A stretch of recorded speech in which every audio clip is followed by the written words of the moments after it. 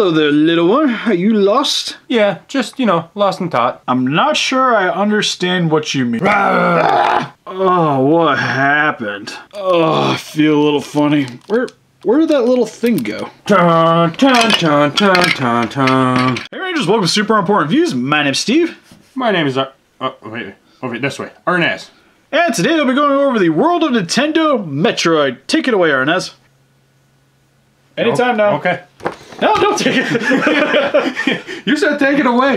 I did. You guys wouldn't believe it how much Steve paid for this. Oh my god, it was so expensive. $16.49.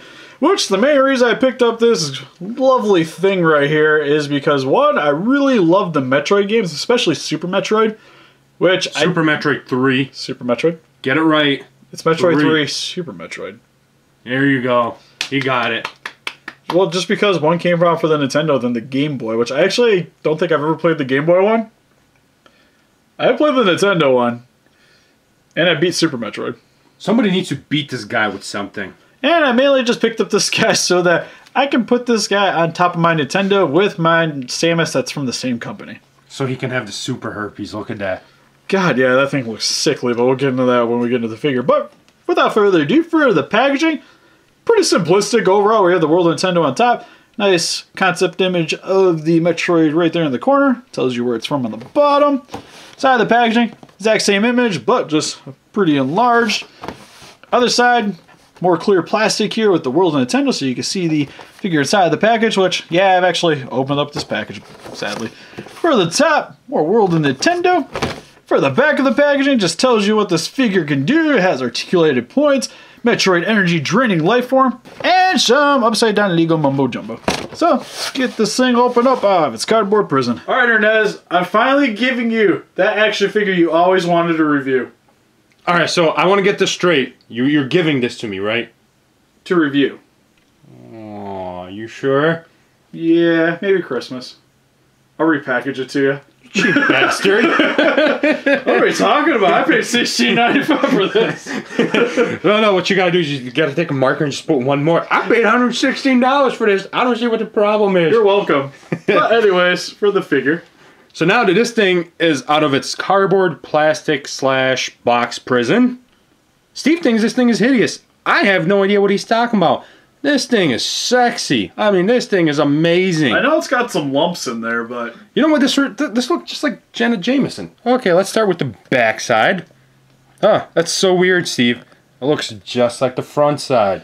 No, it's not true. On the front, you have 2 lumps, and then the center one. On the back, you only have the 1 and the 2 are in the back. Difference.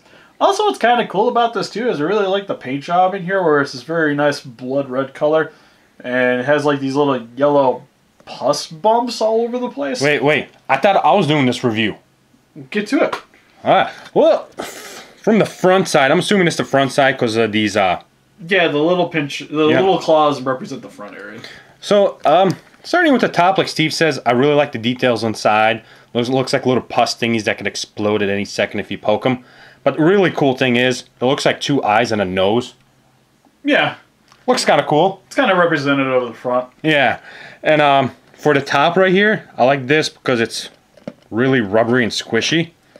I feel like there should be some air coming out of it when you squeeze it, but don't. I don't feel any. So that's kind of cool. And from the bottom point of view... Oh. Looks like it's going to... This is really... I'm not going to say what it looks like. You guys can imagine. So for the details on the claws, it's got this meaty section right here, and then which goes straight into the tooth, I would say, area? Yeah, tooth talon. Yeah, because this is what she uses to suck your energy, so I'm assuming that's what it is. Gonna latch under your head. Yeah. So for like this back area of the tooth, it's got like these little grooves in it, which looks really kind of cool. It kind of gives it this more serrated look. Yeah, and the other one is exactly the same way. For the back ones, they are actually a little bigger.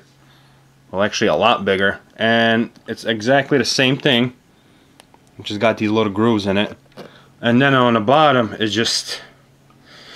I imagine that's where your energy gets kind of drained into right there. Yes, Steve, just like that. Exactly where your energy goes into. I'm helping. Okay, so for the articulations, there isn't actually a lot. It's just claws slash teeth that move, whatever they're called. And for the front ones, they just go front and back and do a little twisty. There you go, just like that. That looks kind of scary. And the back ones, the same way. Just front and back, and then go around. And then, there you go. Looks kind of weird now. And for some comparisons, here she's next to some other World of Nintendo figures. Samus and Samus in the Ball, which I never understood this. How does a human body turn into this? You don't fight this shit, just let it happen. Somebody explain that to me, please. And here's the Metroid next to some NECA action figures with the Burning Godzilla and Godzilla 2014. And here it is, some NECA Pacific Rim figures with Scunner and Hong Kong Bro Gypsy Danger. And I know I use these SH Monster Arts in another review, but whatever. We have the Gamer 1996 and Godzilla 2000 Millennium. So, overall, this figure is actually not that bad. I wouldn't mind having this, especially for what Steve paid, $16. This actually looks fantastic. Even the creepy part at the bottom. It would look really amazing next to all my video games and the systems that I have, especially Nintendo ones. And that's what I want. So when I'm done with this, I'm running out of the door. See how far I get. Yeah, I think it personally, I like it too. Which might actually repackage this, but we'll see.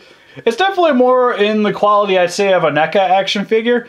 But it's definitely one of the more impressive figures that I've seen out of the World of Nintendo line. But what do you guys think? Have you guys picked up the World of Nintendo Metroid? What's your favorite Metroid game, or is Zelda just more your thing? Please let us know in the comments. With a closer picture of this guy on Facebook, you want to click the link in the description below.